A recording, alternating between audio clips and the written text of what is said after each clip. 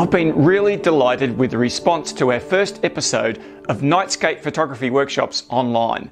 I certainly appreciate all your comments and feedback because it helps me get a better understanding of what you'd like to see covered in future episodes. When I run my group workshops here in Australia, we spend a lot of time getting to know each other and discuss what experiences we've all had with photography. Now, obviously this format's different, but I'd like to think we still have a community of like-minded people dropping in and chatting. That's something I like a lot. Now, don't forget the free PDF workshop guide download, as well as my quick reference guides to help with camera settings and the like. Now, some people like to print these out and put them in their camera bags, and that's fine by me. As well as that, I'll be offering free RAW files with each of these workshop online videos, so you can play with the editing yourself at home. Also, don't forget to check out the PayPal option on my website. Yes, this content is going out free of charge, but I still need to put food on the table, and I'm so thankful for those of you who have been able to support this project financially. I'd also like to make special mention to Darius, who sent me a message to let me know he actually translated the workshop guide into Polish. Now that sounds like an almighty effort, my friend. Well done. And as well as that, a big shout out to Giulio, who offered to put Italian and German subtitles on my videos. Now the problem is that neither of us have any idea how to do that. Now, before we get on with this video, I thought it would be good if I gave you a bit more background regarding the night photography shooting guides I mentioned earlier. As you can see, these contain a lot of information regarding camera settings. So far, I haven't gone very deep into settings, but if you look at the first page of the guide with the label Focusing at Night, you'll see a basic sequence of events which I go through when out in the field. As you can see, I've dedicated a whole page to this tricky subject of focusing the camera to infinity. Now, of course, there are variables when selecting camera settings depending on what gear you have. This sheet is a general reference guide only and is simply a starting point. For example, I've listed to set the shutter speed at 20 seconds on one side of the guide, but on the other side, it's listed as 10 seconds to 25 seconds. As I've mentioned many times, the shutter speed needs to be selected in accordance with the focal length of the lens you're using. But this is a good starting point, at least, for most wide-angle lenses when you want to get a shot. It's the same with white balance. I'm sure many of you are shooting on auto white balance. Now, my strong suggestion is to set the white balance to a colour that suits you and leave it there for the night. My advice is to never leave any camera settings on auto when shooting nightscape images. Now, a lot of you are going to say to me, oh well, if you're shooting RAW, you can change the white balance in Lightroom when editing. Yeah, of course you can, but manually setting white balance is a good habit to get into, especially when you're shooting a sequence such as star trails, or time-lapse, or even panoramas. It's a lot easier to have the whole white balance consistent between each of the images, and I can tell you that from experience. Anyway, I'd like to do a quick review of the first episode. Briefly, we talked about these topics. We talked about mindset before going out to shoot. What hinders us from going out? We talked at length about tripods and the various struggles people have with them out there in the field. And we talked at even greater length about focus issues, particularly how to find infinity focus. Now, I want to briefly talk about people's methods of finding infinity focus. I'll often ask my workshop participants to give me some suggestions on methods that they have used in the past to find infinity focus on their cameras. The most common response is to turn the lens to the very end of its travel and then back it off a smidge. Another common one is to go outside during the daylight and autofocus on a hill or a mountain or something, and then put some tape on the lens so it stays put. Others will mark their lens with a texter so they can go back to that same spot next time. Now, I could go on, but the interesting thing about all this is that when I ask people how they came about those methods, they'll invariably say that they either heard it from someone else or they read it online somewhere. Regardless of the accuracy of these methods, which may well have a few flaws, this leads me to another interesting topic that I want to address here before we go any further. Now, I'm a big believer in the sideways learning concept. I don't profess to know everything about nightscape shooting by any means, and I don't think anybody does. So we need to learn from each other. When we come together in my workshops, I encourage people to share how they go about achieving certain results with their photography. Invariably, someone will say, "Wow, I've never actually tried that before. I'll have to give it a go." You see, we learn from each other, not just the person up the front doing all the talking. Let me put it this way. Perhaps I'm looking to buy a lens for my nightscape photography. I've done a lot of research and I've checked out all the online reviews, but I'm still confused. Some say the lens is great, while others bag it and say, "Don't bother." Who do you believe? Now, before I answer that question, I'd like to illustrate an issue that we all face in this modern digital world. Now, I'd like to show you something that I illustrate to my people who come to my workshops, and hey, this is a workshop, so I'm going to do it here as well. I want to use this light, this is a Z96 video light, as a little bit of a guide to how things can change and how people can get the wrong idea just because they're listening to somebody else's opinion of something. So let's begin over here. This is our first reviewer of this product. So they're saying, this is a Z96 video light. It's got 96 LEDs. It is a Sony NPF 750 battery, which is a 7.4 volt, 4400 milliamp, and it dims, as you can see. All right, fantastic. Let's move to the next person. Now, the next person is saying this is a Z90 video light. It has a Sony, yes, still Sony battery, but it's now become a 10,000 milliamp battery, and yep, still dims, so that's a bonus. Let's move to the next person. The next person is telling us that this is now a Z80 video light. You get my drift here. Things are changing as we go down the line. It has a Panasonic battery, and it's a 6 volt battery now, and it's only 2,000 milliamps, and it doesn't dim anymore. Let's move to the next person. So the next person here is telling us this is a Z50 video light. Now, this is becoming laughable, but you know what? They don't even bother to count. And there's so many people who are believing what this person is saying about this light. They're saying it's got a Canon battery. Oh, so suddenly it's a Canon battery, it's a 12 volt battery, and yep, she doesn't dim.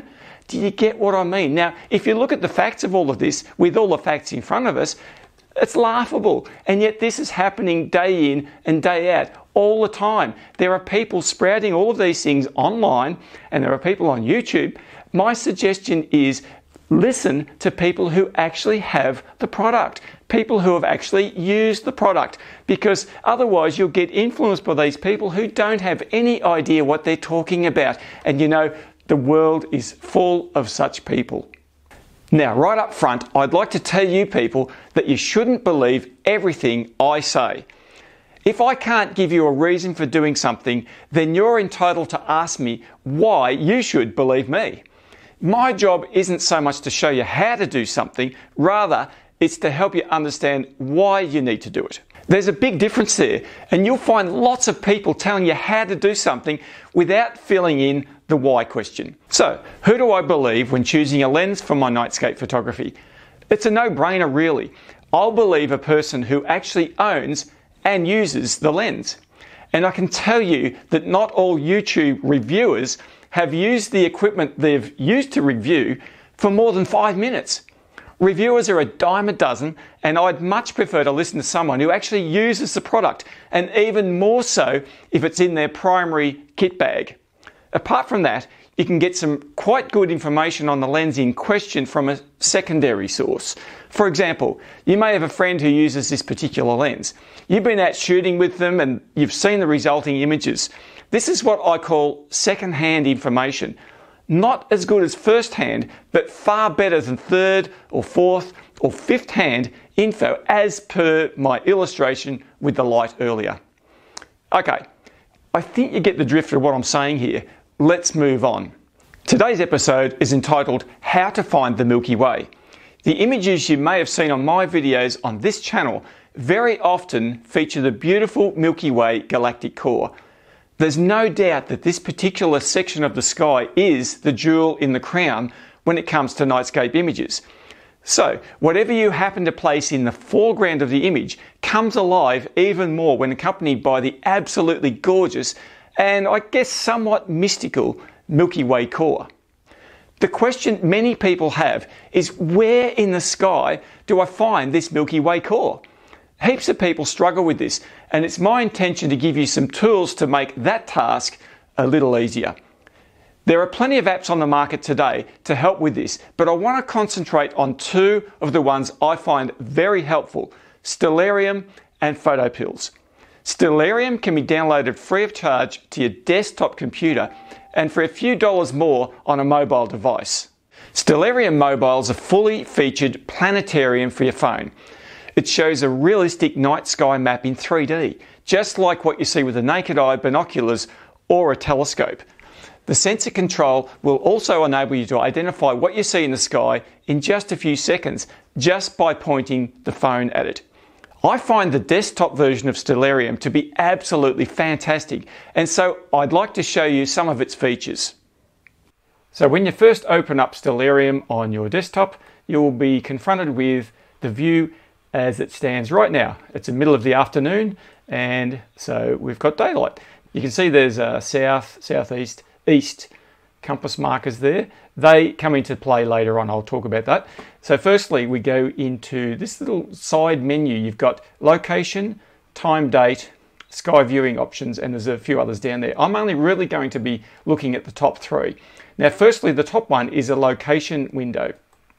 Click on that and you actually put your location in either via GPS or just by picking it out of any of these locations. So I've got my city of Bendigo in Australia listed there. You can see on the little map.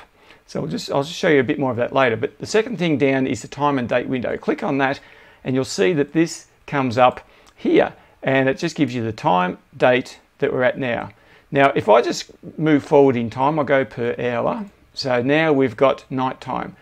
So 1926, what's that, 7:30 or thereabouts. So that's what the sky facing south to southeast looks tonight here in my location. That's the core of the Milky Way, but it's underneath the ground. It hasn't risen at that time. So if I just go through in time a little bit, a couple of hours, you can see there that the Milky Way core here is starting to rise on the eastern horizon.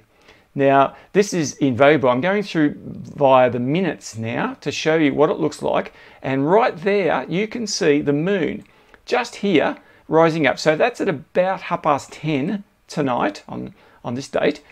I'll just zoom in there. I zoom in, by the way, by scrolling using the wheel on the mouse. So I can see the phase and crescent of the moon. That's exactly what the moon's going to look like tonight. Go back again, you can see here's the Milky Way core. Now, the thing that I love about this particular program is that I can plan around, for example, whether there's a moon or not. So if I think, well, there's too much moon there tonight, I can just go to tomorrow night. And if I do that, I'll just go to the next day here, the 14th, suddenly there's no moon there. So I'll go through an hour, there's the moon. So about an hour later tomorrow night, the moon will rise. And the next day after that, it's about another hour, as you can see. And there's, again, you can see here, there's Jupiter and Saturn. They're in a nice little line on the horizon there. So the first thing that I use this program for is just to locate, firstly, the direction where I can find the Milky Way core, which is what we're talking about in this episode. And secondly, where other things are. For example, if there's moonlight, where there's planets in the sky. This is basically a planetarium, and it's absolutely awesome. Now, I mentioned these compass markers. You can see that's east, southeast, northeast. If I can scroll around, I can get to south. Once again, I'm just clicking the mouse and dragging the screen. That's how I get. So that's due south. Okay. So there's a bit of a view of from east to west sky. The Milky Way core going right across. Now, this is the Milky Way galactic core here. This is what I would classify as sort of the tail of the Milky Way. All right, now let's just go back again to tonight, and I'm going to go back in time to about 10:30. That's just when that moon's coming up. One of the things that I've mentioned to you before on this channel is that I use a simple compass to work out my direction of where the Milky Way is going to be. So right now I can see it's in the east, but if I go down to the bottom of this screen and hover my mouse over the bottom, you'll see this other menu appear, and just here is a grid. I'm going to click on that grid, and you can see suddenly compass bearings appear on the screen. Now, where this Milky Way core lines up here is anywhere between 100 degrees and 120, 130 degrees east. Now that's really awesome, because all I need to do is get a compass out when I'm outside, turn it to 110, 120 degrees east, and I know that's exactly where the core is going to be. I don't need anything else. So that's one of the things that I love about this program. Now, as I go through time, let me just demonstrate this. I'll go through per hour, as we did before. You can see the core rising up higher into the sky. Now, it's still roughly at that 100, 110 degree latitude compass bearing, but it's starting to go higher and a little bit more towards the north. If I keep going, I'll go through the whole night. So here we go. That's 3, 4, 5:30 tomorrow morning. The Milky Way in my location here in Australia is directly overhead. Now I know it's difficult for you to judge that because it's not a spherical program, it's a flat view. But at 5:30, 6:30, well you can see at 6:30 the sun is just about ready to rise, so that we've gone too far there. So we can just go back in minutes. You can see the program actually illustrates the sunrise coming, which is absolutely amazing. So I'm just going back in minutes here, and you can see the Milky Way core there. Now, one thing that you can see clearly here is that those stars are moving and rotating around something. So if I just go down the bottom here again and click on this equatorial grid, you can clearly see this is the South Celestial Pole. Now, I'm in the Southern Hemisphere. You guys in the Northern Hemisphere, you just look at the northern view and you'll get the same effect. Now, this point here in the sky is where all the stars are rotating around. So just watch this. I'll just go backwards again. You can see everything is rotating around that point in the sky. So depending on where your latitude is on the planet, that is the position that will be in the sky. In the Southern Hemisphere, that's in the south. In the Northern Hemisphere, it's in the north. Now, once again, if I go back to this location window, it shows me where I am in the world. It tells me the latitude. So here it is, 36 degrees. I don't know all of these seconds and everything, but it's basically about 36, 37 degrees south. So where I am located in the Southern Hemisphere, that point is 37 degrees above the horizon. So that is the South Celestial Pole. Now, for you guys in the Northern Hemisphere, you have a pole star called Polaris, which is just about on that point in the north. Now, I think it's about a degree off, but it's close enough to give you a really good indication of where it is. So, once again, this program tells me where things are. Now, as I said to you before, if you move through space and time, you can see everything rotating around that South Pole. Let me just get it a bit closer and make it a bit easier. Have a look at that. Everything's going round and round in the circle. So, when you hear about people using star trackers, all they do is line up the star tracker to that point in the sky, and it simply rotates at the same speed that the Earth is rotating. And that locks your camera on to whatever your target may be in the sky. That's how star trackers work. I mentioned before that we set our time and date here on the top one. So let's go back to the location window. Now, just say if I wanted to position that somewhere else, what about in Europe? Use current location as a default. Okay, let's do that. So I'm in Germany at the moment. That's 10 o'clock in the morning. So we'll go through, facing east still, into the night. There we go. We've got night time here in Germany. Now things look completely different in Germany to what they did in my part of Australia. You can see that. There's our Milky Way core right there. So let's just have a look. Now you can see the Milky Way core rising up into the sky, but it's going in opposite direction to what it was for me in Australia. And there is the moon rising up. Now, for this spot in Germany where I'm looking at here, it's about 3:30 in the morning when the Milky Way core is visible with that moon coming up. Now, once again, if I go to the next day, you'll notice that the moon disappears because it's about an hour behind. So I'll go an hour further and there it is, as I showed you before, except I was looking in a Southern Hemisphere view before. Now I'm looking in the Northern Hemisphere. So I'll go to the next day, that's the 16th, and you can see that moon there rising up again an hour later. So once again, the Milky Way here is scrolling across the sky, and it has a completely different perspective to what I'm used to seeing it in the south. Isn't that amazing? You can see there in a completely dark sky, the Milky Way core has a fair bit of structure, and you can see all sorts of things. Okay, so I'm back home again, back to where I live here in Australia, and you can see the sky here. Now I want to show you something that's really, really cool. This is showing us on the 14th of the 4th, 2020 at about, let's just go to 10:30. There we go. The point I want to make to you is that you can advance in time or go back in time, and you will notice the view doesn't change much at all. What does change is the moon and the planets and things that move across the sky independently of the galactic core. So let's go a year forward. There's 2021. The Milky Way is still there in exactly the same place at the same date and the same time. Let's go another year and another one. And you can see the core, it's just hovering around. It's hardly moving at all. I'm now at 2026 and there it is, still in the same place. Now, let's go back a few years. Let's go back, I don't know, 2005. Still there. It doesn't matter. Now, this is the point I'm making to you. So if I put my lines back on, you can see it's still lining up at that 110, 120 degree mark in the eastern sky at the same date. And one of the things I use this for all the time is, okay, I'm planning a trip somewhere. I know where I'm going to be and a date I'd like to go. What is the sky going to look like then? I want to go on holiday on the 14th of September 2021. Now, suddenly everything's changed. Where's the Milky Way? It's gone. Well, it's gone because later in the year, in September, the Milky Way has made its way across to the other side of the sky. So I just scroll around and you can now see I'm facing west. Major problem we've got here. We've got a moon. Let me see. Yeah, it's about a half moon. Right in the center of where the Milky Way core is.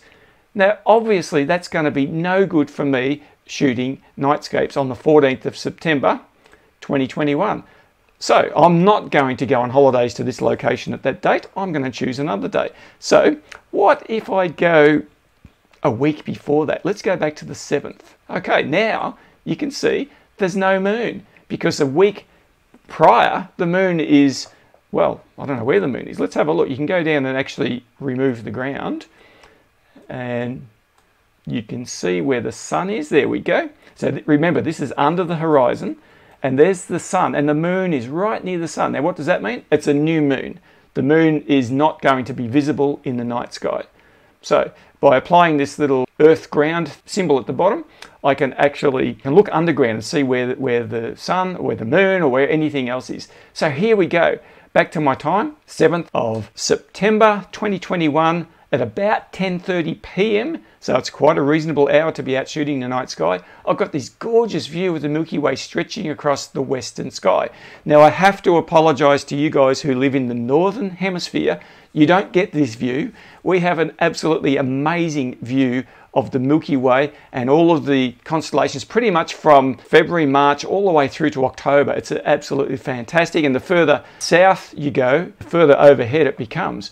Now, for you guys in the United States, let's pick somewhere there. How about Austin, Texas? Let's go there. I'm going to use that as my current location, so I'll set that.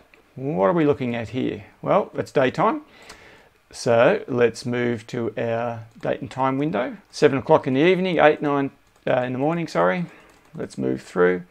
Okay, now we're starting to get into the evening. I'm still in 2021. You'll have to excuse that, but it doesn't matter for the illustration purpose here.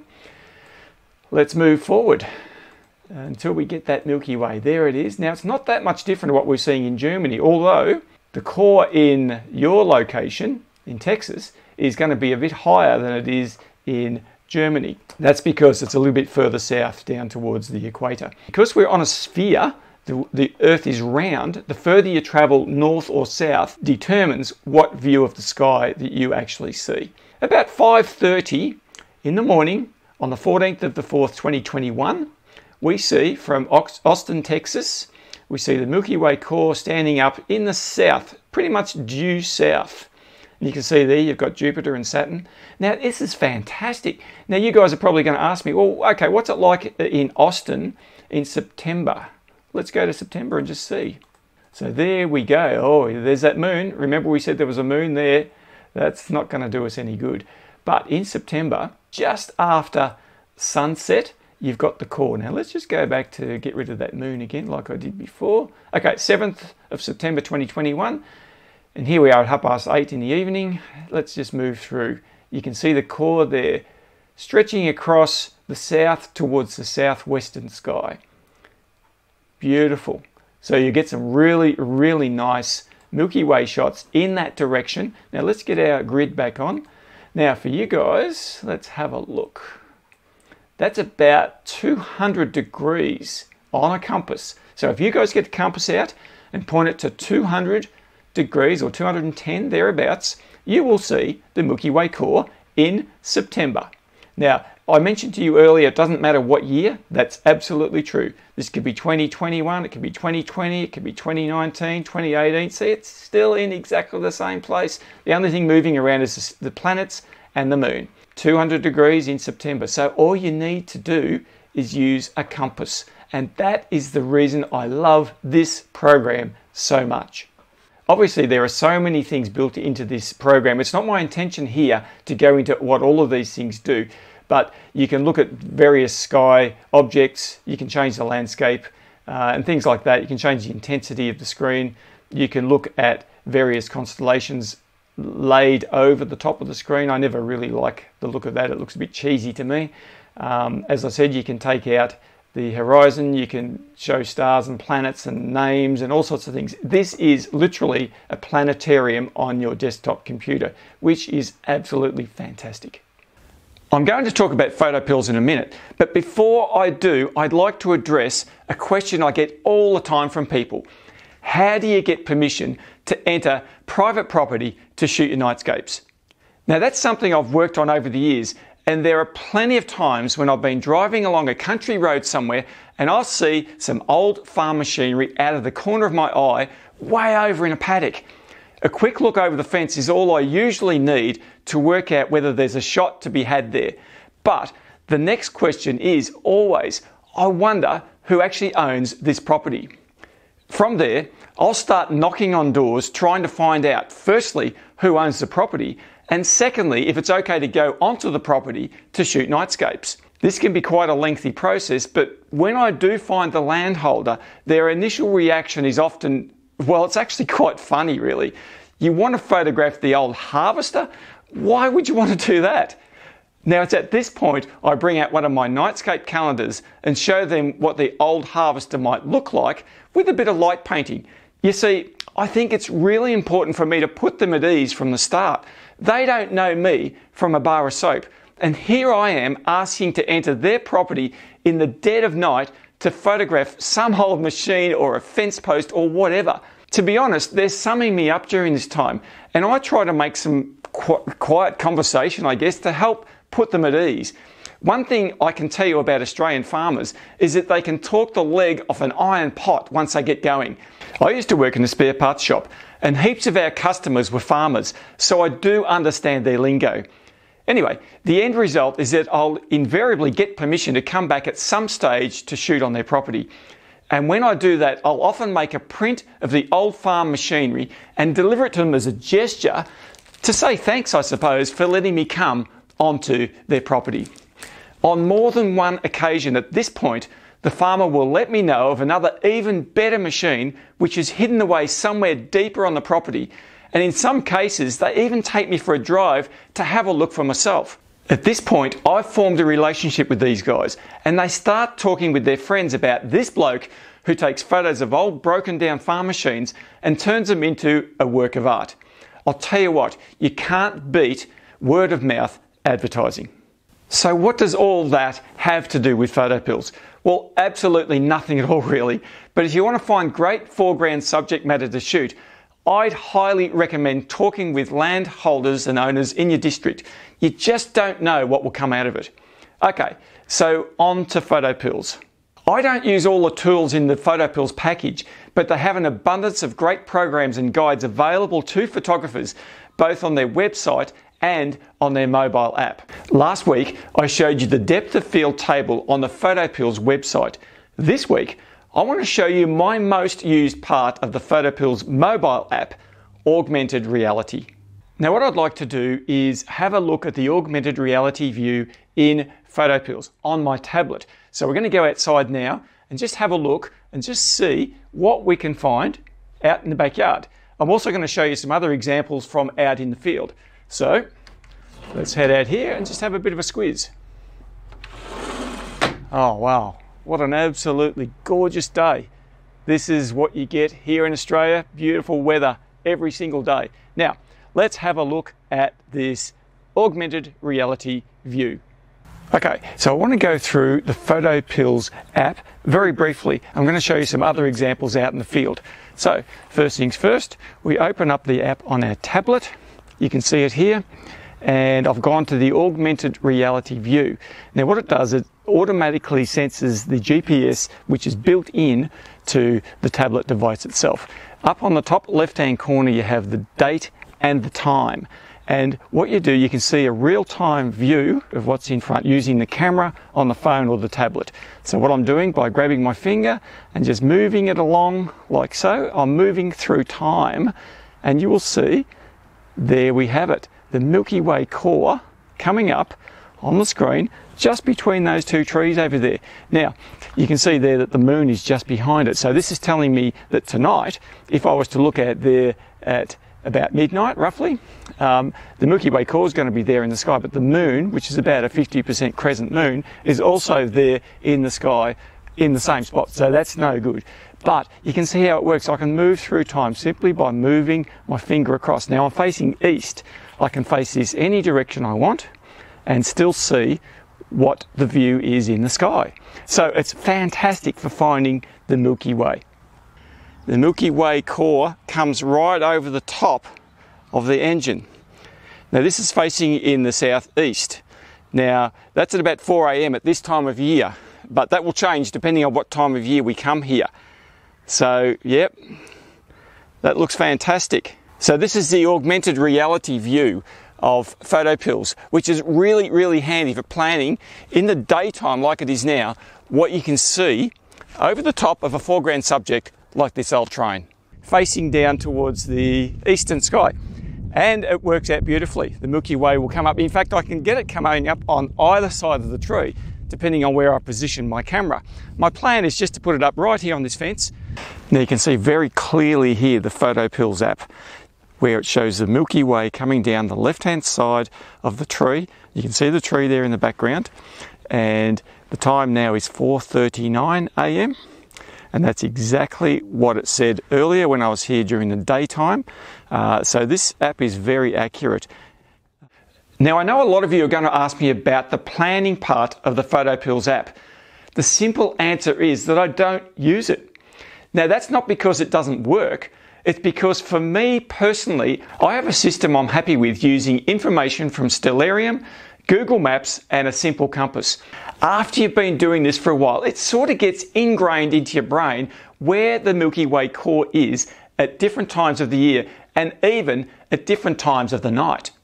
So if I want to shoot a particular bridge as a foreground subject, then I'll work out the compass bearing and know that when I get there, I'll be sort of in the right general direction. Remember, I'm using wide-angle lenses here, which simplifies this process quite a bit. If I'm trying to line up something with a 500mm lens, then that changes things a lot. So, as I showed you earlier, I do line up the Milky Way core using the augmented reality view in PhotoPills, but I usually do this prior to actually arriving to shoot if at all possible. So I'll visit the location during the day and just get a view of the scene in front of me, including the overlay in real time of the Milky Way. The reason I do this is more about composition than actually knowing where the core is in the sky. I want to be able to get a visual of how the scene will look, and this tool in PhotoPills helps me immensely with that. Now, this topic of composition is extremely important. In fact, so important, I'll be dedicating a whole episode to creative composition next week. But before I finish this week's episode, I'd like to touch again on something that really bugs me sometimes, and that is this preoccupation people have with copying exactly what other people do, rather than creating their own piece of magic with their photography. Now, this is by no means a criticism of people learning the craft of photography. It's more an observation and trend I've noticed right across the board with all genres of photography. My concept of learning is that you get the assistance you need by someone who has knowledge on the subject. From there, you try out these principles for yourself.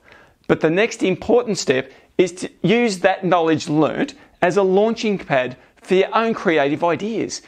And this is where a lot of people stall and don't actually take that final step. Once again, we find some of the things I mentioned last week concerning hindering our photography rearing their ugly heads. We start comparing ourselves with others. I'll never be able to do that. I can't afford that latest camera model. You get what I'm saying. The list is endless. I'm getting off track, but hey, that's how I run my Nightscape workshops out at the farm, so why should this be any different? Suffice to say that I have very strong opinions regarding how we think and respond, and most importantly, develop our creativity rather than simply applying a group of camera settings each time we go out to shoot. I'll be delving deeper into this as we go through the course, but for the moment I want to finish by referring you to a video I produced recently entitled Planning a Milky Way Photoshoot. In this video, I go through a lot of what I've discussed with you today. I'll provide a link to that video on the final screen and below this video. But as well as that, I'll be providing some raw files on this finished image for you to play with on my website. Now this is a stacked sky shot blended with a few foreground images to achieve the final result. The three pieces of software I used to produce this image were Lightroom for the basic image editing, Sequator for stacking and noise reduction, and Photoshop for the final blending of the image. I fully realise I haven't gotten into shooting or even post-production at this stage of the course, but I have many videos on my channel here that address those things. Again, I'll link a few below to help with your research. This Nightscape photography workshop online is one whole course made up of many parts. It's a bit like a jigsaw puzzle. It'll make a whole lot more sense after it's completed when you can look back on the various topics discussed and perhaps revisit some of those raw files to edit again. And so to summarise what we've learnt during this episode, be careful when seeking advice. Only trust reliable sources. We talked about using apps to help us find the Milky Way in the night sky, Stellarium, Photo Pills, Simple Compass. We also discussed talking with farmers and landholders about accessing their properties to shoot. We discussed the sideways learning concept and how we can learn a lot from rubbing shoulders with other photographers and seeing how they go about doing things. I'm absolutely delighted that you've joined me here again to discuss my favourite topic of nightscape photography. As most of you already know, it's a difficult subject to get a handle on, but I can tell you the journey makes it all the more worthwhile, especially when we're all on it together. So, until our next video, I hope you guys have an awesome week and I'll look forward to seeing you then.